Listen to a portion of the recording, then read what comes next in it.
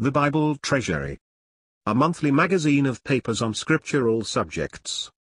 Volume 17, Article 15, 1888 and 1889. Part 1 continued. What Jonah learnt in the fish's belly. Chapter 8. Jesus sweeping over Jerusalem.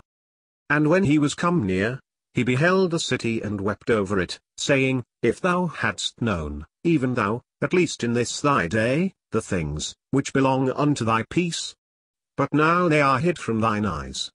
For the days shall come upon thee, that thine enemies shall cast a trench about thee, and compass thee round, and keep thee in on every side, and shall lay thee even with the ground, and thy children within thee, and they shall not leave in thee one stone upon another, because thou knewest not the time of thy visitation.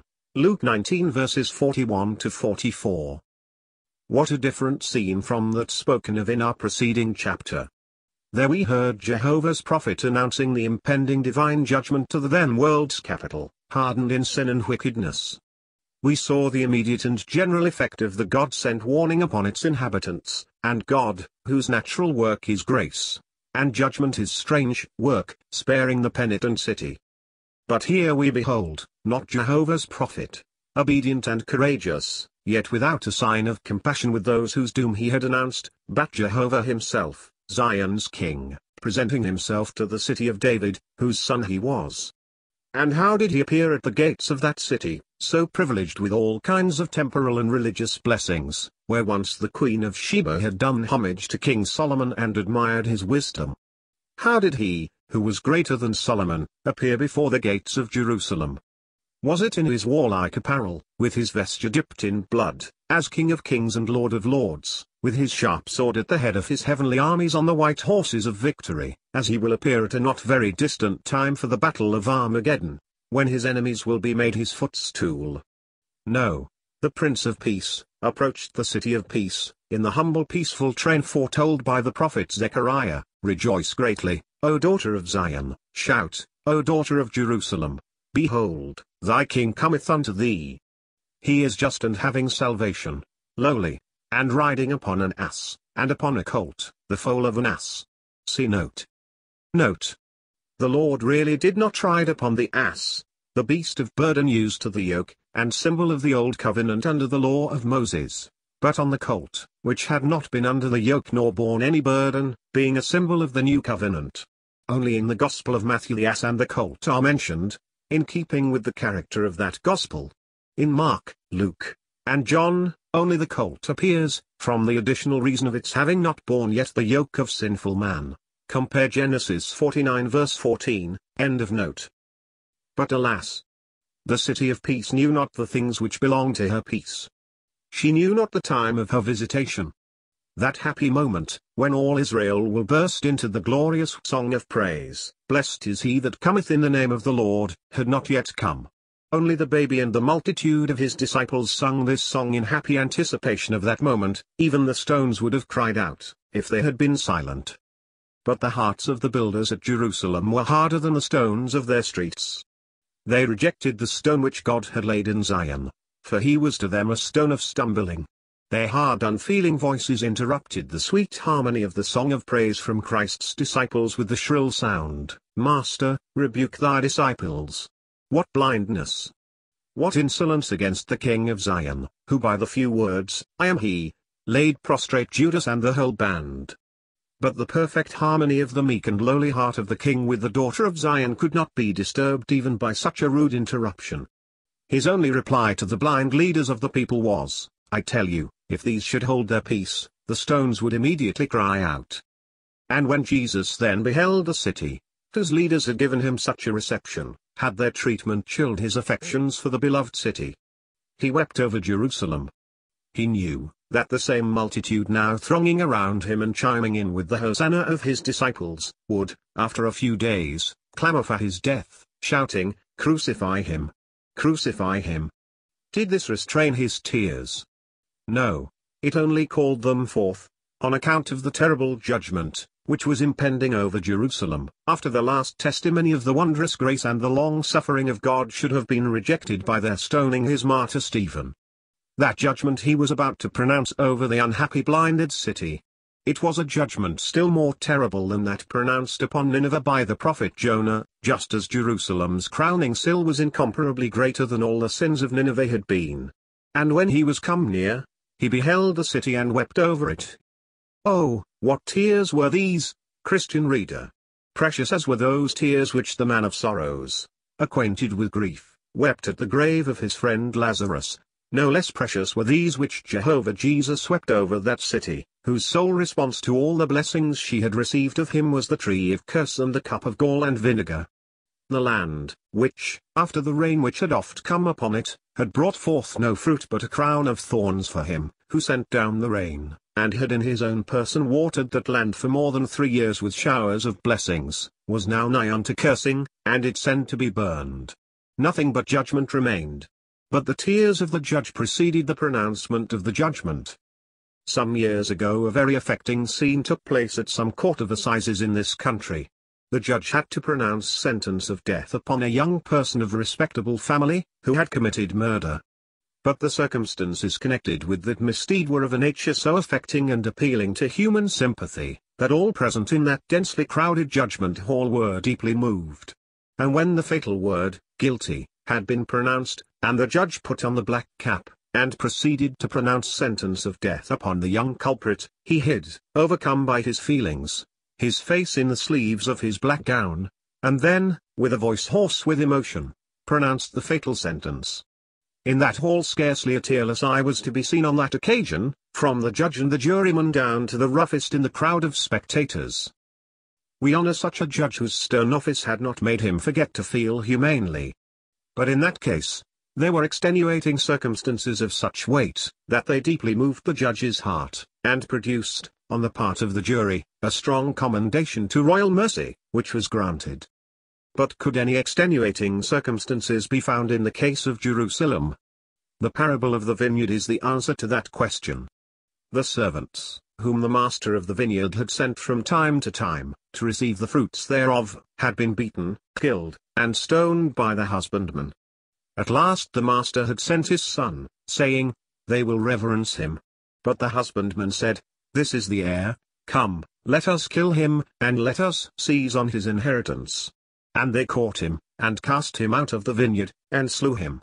That terrible moment had arrived, and to the son of the master of the vineyard nothing was left but to pronounce upon the blinded and hardened city its imminent terrible judgment, but not before he had wept over her, to whom already before, Matthew 23 verse 37, he had addressed, in the wonderful and magnificent language of Jehovah, those solemn parting words, "O Jerusalem, Jerusalem, which killest the prophets, and stonest them that are sent unto thee, how often would I have gathered thy children together, as a hen doth gather her brood under her wings, and ye would not.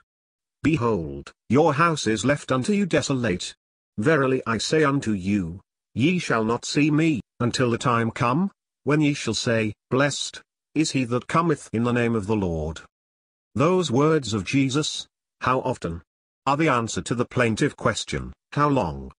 pervading the whole of the prophetic part of the Old Testament, in the Psalms and the prophets.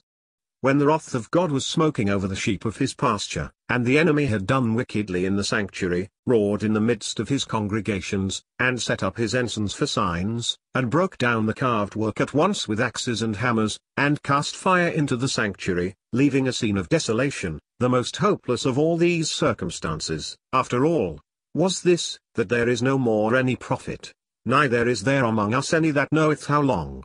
Even in the greatest calamity there remains some consolation so long as the end of it can be foreseen, and somebody is at hand who can tell how long it will last. When the prophet Isaiah was charged by Jehovah with the solemn warning message of judgment concerning Judah and Jerusalem, which overwhelmed his heart as the glory and holiness of Jehovah just before had overwhelmed his conscience, he exclaimed sorrowfully, "How long, O Lord?" As much as to say, how long is that terrible moral condition of heart of thy and my own people to continue? O Lord, surely thou wilt not exterminate thy people, till none remain? The Lord's answer is, till the result of their obstinacy has taken place, until the cities be wasted without inhabitant, and the houses without man, and the land be utterly desolate, and the Lord have removed men far away, and there be a great forsaking in the midst of the land. Then the promise of a remnant is given to the prophet. But yet in it shall be a tenth, and it shall return, and shall be eaten, as a teil tree and as an oak, whose substance is in them, when they cast their leaves, so the holy seed shall be the substance thereof. That judgment, announced by Jehovah's prophet, was first accomplished by the carrying away of Judah into the Babylonian captivity, according to his promise, given to his prophet. God sent in the days of Ezra and Nehemiah a remnant from the captivity back to Canaan, to rebuild Jerusalem. But even this tenth was again to be eaten, that is, despoiled through a judgment more terrible than those that preceded, for the descendants of those Jews who had returned from Babylon sinned still more than their fathers. They were the husbandmen to whom the son was sent, and who cast him out of the vineyard and killed him. The same king, Jehovah of hosts, who had announced that judgment to his people by the mouth of his prophet Isaiah, John 12 verse 41, now weeps over Jerusalem, but at the same time announces the impending judgment to the blinded city. His answer to the how long of his prophets now is how often. How often would I have gathered thy children together, as a hen doth gather her brood under her wings, and ye would not. Then he takes up the thread where he had left it, in Isaiah 6. There he had replied to the prophet's question, how long? With, until the cities be desolate, and the houses without men, etc. That until referred to judgment. But in his touching mourning over Jerusalem, Jehovah Jesus begins where he had ended in his answer to Isaiah. He says, behold, your house is left unto you desolate, and then concludes with a gracious until, at the final blessing at the glorious return of him, the once rejected King Messiah, when his people, delivered from the terrible dominion of the false Messiah, will burst forth into the jubilant exclamation of homage, blessed is he that cometh in the name of the Lord. Yes, we repeat, blessed be he whose coming again we may now expect daily, nay, hourly, to take us, together with all that are his, up into his Father's house.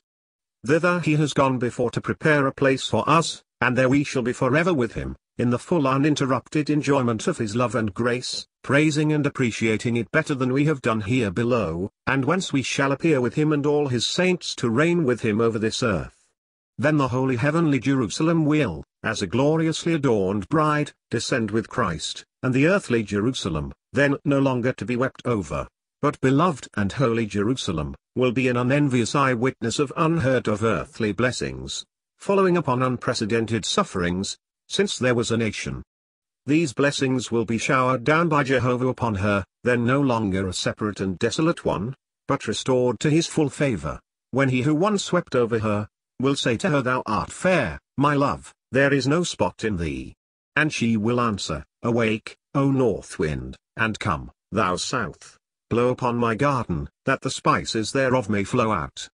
Let my beloved come into his garden, and eat his pleasant fruits. Beloved, may we, to whom it is given, then to appear with Christ, to reign with him over the then blessed earth, as his bride, the Lamb's wife, and to be witnesses of the re-acceptance, on the part of Jehovah, of his earthly people, when Isaiah's vision will have become a blessed reality, and heaven and earth be united in blessed and undisturbed union. May we walk worthy of our high calling, with all lowliness and meekness, with long-suffering, forbearing one another in love.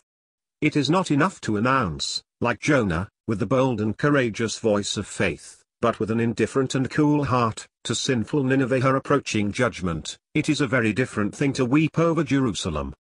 It is all right, like the apostle of grace and glory, knowing the terror of the Lord, to persuade men, but something more, like him, constrained by the love of Christ, to beseech in Christ's stead, be reconciled to God. The God of all grace give to his messengers of peace by the blood of his dear Son, not only the voice of Jonah, but also the heart of Paul, and the tears of his and our meek and lowly Master,